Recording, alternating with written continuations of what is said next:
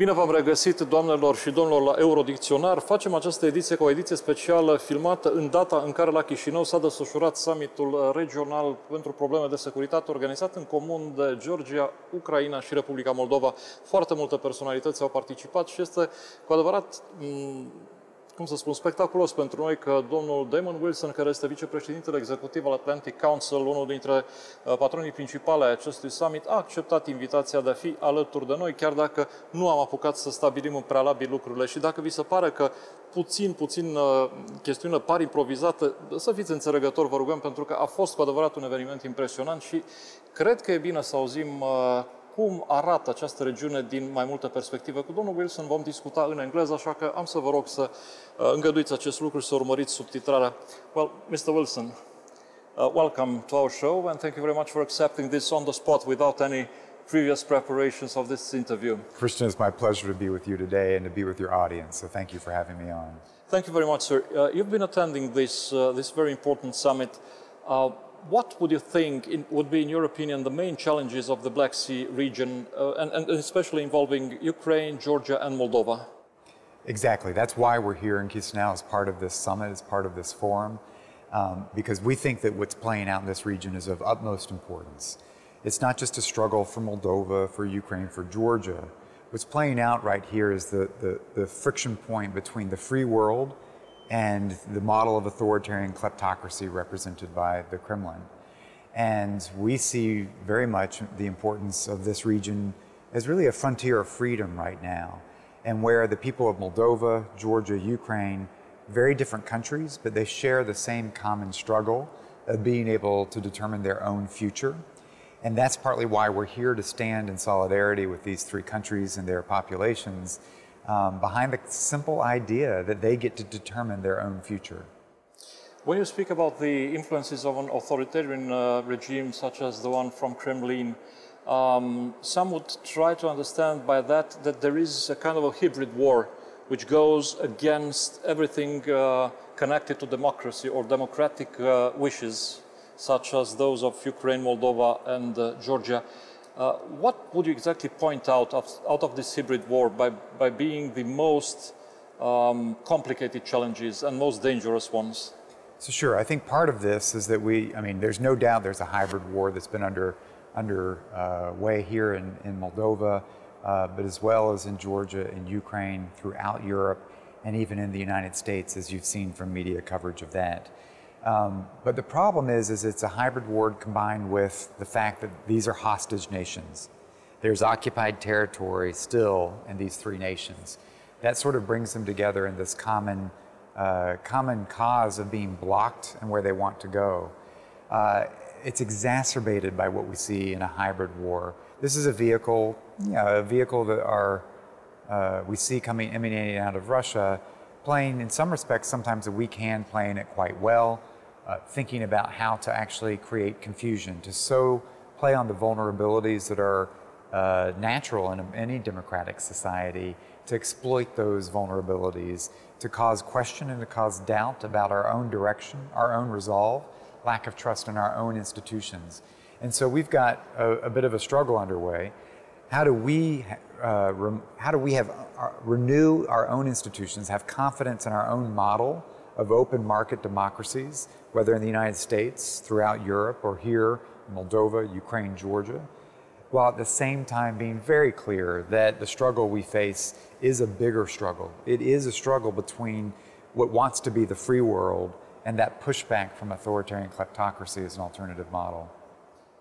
You've said before, and you are totally right, that the three countries that are here in Chișinău together, Ukraine, Moldova, and Georgia, share differences but also share some common problems. That's For right. example, the conflicts, occupied territories, and also a territory that has been illegally actually annexated by Russia. Right. I'm speaking about Crimea right now. Ukraine also has an on-raging war in Donbass, and Georgia and Moldova, they have semi-frozen conflicts actually on their own territories.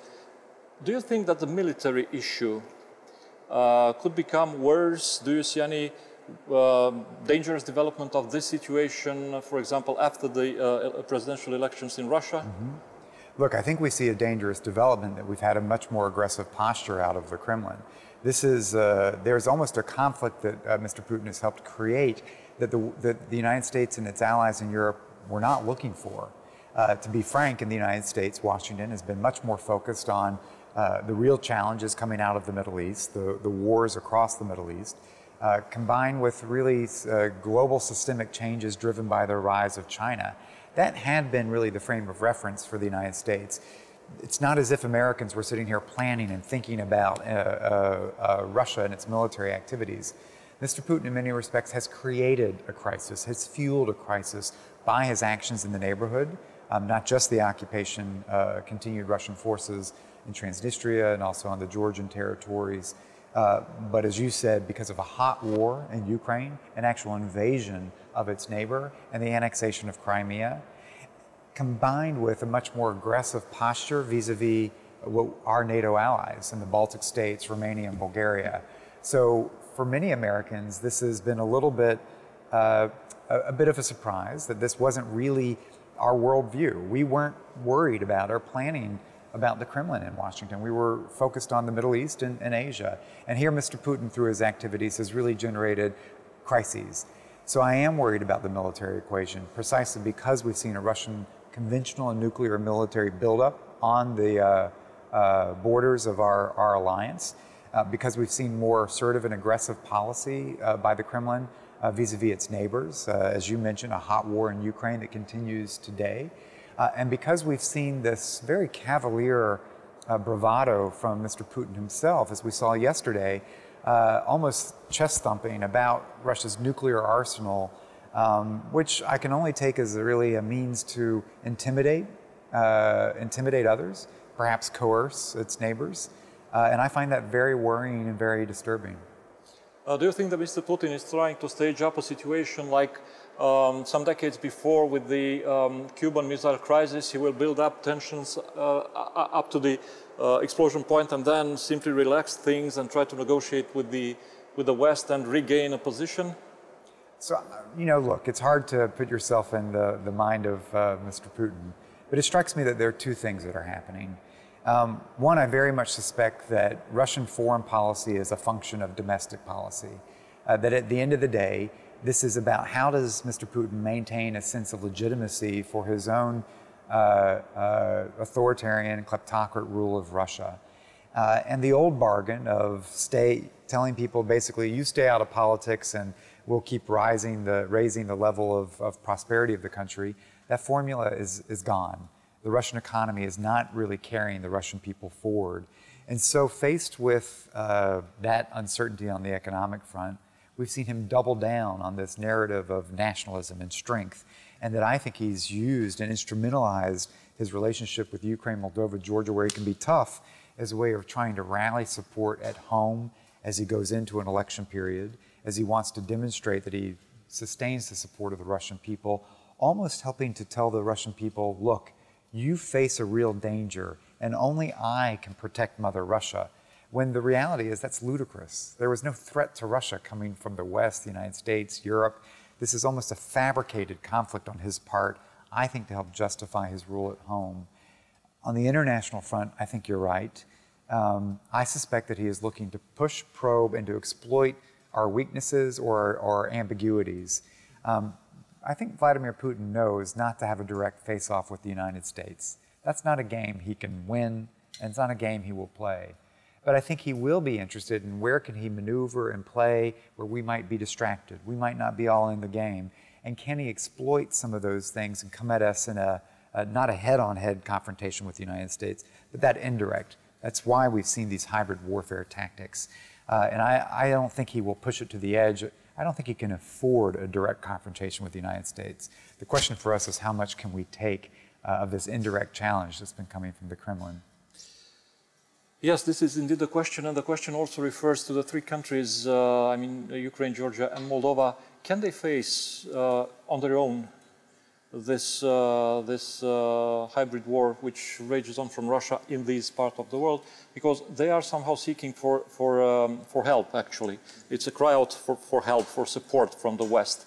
Is the West and I'm referring now to the European on one hand and the United States on the other hand, willing and able to support these countries so that they would not fall back into the arms of Russia? Well, there are two components here. First of all, for myself at the Atlantic Council, I believe very firmly that the United States, our European allies, our North American allies should be standing with to support Ukraine and Georgia and Moldova in their struggle. That said, I think that we sometimes underestimate the agency, the power of the people of these countries themselves. Imagine for a moment that the United States and Europe had nothing to do with these countries. I firmly believe that the people of Georgia, the people of Ukraine, the people of Moldova, we see this on Ukraine today, that faced with a Russian effort to overplay its hand, to really take over territory, to cause influence, it's created an extraordinary backlash. We see a stronger sense of Ukrainian identity, a stronger sense of resolve to push back against the Russian invasion and the insurgency that it has fueled in the southeast of Ukraine. And I think that really speaks to the fact that this isn't just rhetoric. The actions that people take in Moldova, in Georgia, and Ukraine, the actions that they take will have as much to do with their own future and as much to do with curbing the influence of what Russia can get away with in this neighborhood. Now, that's not an excuse for Europe or the United States to back off.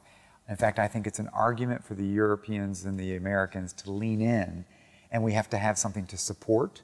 And so we need to be able to support competent governments, reforming governments that have the ability to build the resilience of their own populations to withstand influence from abroad, while also giving opportunities for their own people at home. We need something to support, but that said, I think there is a very moral cause for the United States to be standing by smaller countries that are really trying to determine their future. Before getting to specificity of Moldova, on the whole, do you find governments in Moldova, Ukraine, and Georgia to support? Are you satisfied with the activity and the results of the three governments? In my view, we work with all the governments as we have in the past, we will in the future. My posture is that the United States is not here to pick and choose winners and losers. The Atlantic Council is not here to pick and choose particular individuals or parties. We are here to demonstrate support for the aspirations of these three countries and their populations. And we are going to work with decision makers in these capitals, no matter who they are, when they are. This is an important sort of fabric, I think, component to our work. And so in many respects, what I think I'm really pleased to see is a clarity of purpose, a clarity of objective, with these capitals being very clear that they see their future in the context of being a part of the free world. They see their future as part of the European family of nations, as part of the transatlantic community. That strategic clarity, in my view, is an opening, an invitation for us to provide that support. As it comes in terms of the process at home, look, this is messy. This is difficult. We are going through historic transformations. You know that far better than I do. 2 steps forward, 1 step back. We have seen this across the region. I guess my perspective on this is we will always want to support and expect more of our partners in these three countries, because the more they succeed at home of accelerating their own reform agenda, of helping to transform and create modern European societies within their boundaries, it gives us something more to support. And so we're always going to want to see more. The European Union, of course, has its policy, more for more. I think that's a very good formula. But I guess my key point is this isn't about any one government or one individual. I think we need a more coherent transatlantic strategy that is very much committed to this idea that there will not be a permanent gray zone of ambiguity, of indecision in this region. That is a formula for malaise at best, conflict at worst. It's in, I think, the interest of these nations, but it's also in our interests to see that you have the right to pursue your aspirations and that we do everything possible to help you achieve those. Now getting to Moldova, to the end of our discussion, before you've given the example of Ukraine, speaking about the way the Ukrainian people, for example, is coherent about its struggle, Some would say that the Russian aggression was the real birth of the Ukrainian nation. But coming to Moldova, we can see that there is a strong division within the society, and not only a strong division even in politics. The president looks one way, the parliament and government, they look the other way. Parties fight among themselves. There is opposition even within the pro-European current, if I may say so. What is your assessment about the situation in Moldova right now and about its perspectives, thinking of the fact that this is an electoral year? There will be elections, parliamentary elections in the autumn. Sure, sure. And look, there's always an element of uncertainty associated with elections. That's the beauty and the challenge of democracies. Look at my own country. This is an issue for the people of Moldova to sort through. There's a responsibility in a democracy to bring together the hearts and minds of a people around a certain vision, a certain strategy, and policies to back that up. As the people of Moldova become clearer in their strategic choice of where they want to see their country, how they want to see it anchored in the transatlantic community and the family of European nations, it gives us something to support and back. I'm concerned about this debate here, in part because we've seen efforts to manipulate this from the outside. We've seen the hybrid strategies in place. We've seen how information has been used, has been weaponized as a way to in many respects, promote propaganda, brainwash others into thinking about how a relationship with Russia, for example, might disingenuously advance their interests. And I think that's why this is an important time, a difficult time, and it won't be easy. I think this is a struggle that we have to see the Moldovan people work through themselves. We need to support them in their efforts to protect their democracy and protect their voice here. But we also have to recognize that there are pretty diverse opinions and diverse views here. And it's the messy part of a democracy to figure out how to stitch together these differing approaches and differing opinions into a path forward for the country. This is a key election as a signal to the outside world of where Moldova is headed. But that's going to continue. That will continue with each marker, each process, each election that this country goes through. And I hope that I bring to this a perspective not just of what's happening tomorrow, the next day, the next election, but I bring a perspective to this of the medium to long term. That if we don't maintain a sense of vision, if we don't have a strategy to get there, if we aren't supporting with the policies that get through, I worry about what can happen in this part of Europe. And I think it's in our interest, my interest as American, to ensure that there is a sense of peace, security, stability, but also a continued advance of freedom in this part of the world, because that's how we actually ensure that we aren't going to be faced with a major conflict in which the United States will have to get more, not less involved. So the stakes are high, but essentially this is a big debate that the people of Moldova themselves will have to have among themselves and resolve among themselves. And we want to be the best partners we can for all the electorate, for all the governments, for all the political actors here in that journey. One final question for the last minute of this discussion. Mr. Wilson, what do you think will be the main challenge for Moldova in the few months before the elections? Propaganda, Russian meddling, other kinds of challenges. What do you think will be the major challenge for the future Well, period? in many respects, I am worried about these strategic issues. I am worried about manipulation. We've seen this in the American elections. If it happens in the American elections, you can only imagine what could happen here, where the terrain is more fertile, if you will, for that type of influence. But I do think at the end of the day, you have to bring with you the people. We watched this play out in the United States. The average American voter was concerned about where the country's going and how they're doing.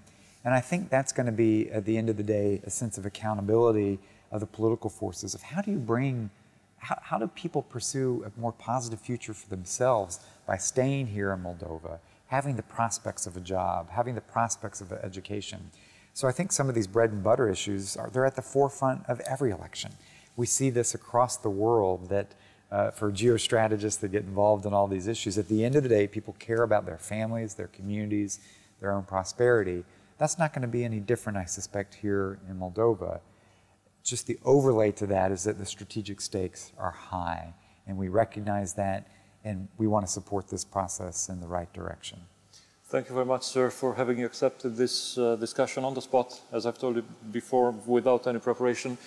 Hope we'll see you again here in better circumstances than these ones. My pleasure. We look forward to being back here in Chisinau as the Atlantic Council, but we also look forward to keeping the Atlantic Council's doors open in Washington to all those that are coming from this region, in Moldova in particular.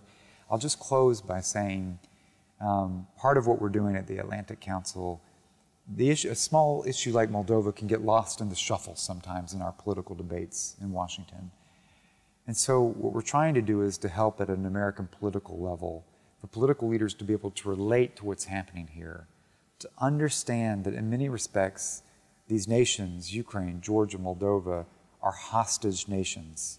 That because of Russia's effort to hold you back, no matter how successful you are at home, Russian presence of its forces in these three countries is designed to block your aspirations, to block your future, to hold you hostage. That's a point that I think the American people and American politicians can understand, that it's not only a moral thing to do, a moral cause, the right thing to do, to stand by countries that are being held hostage.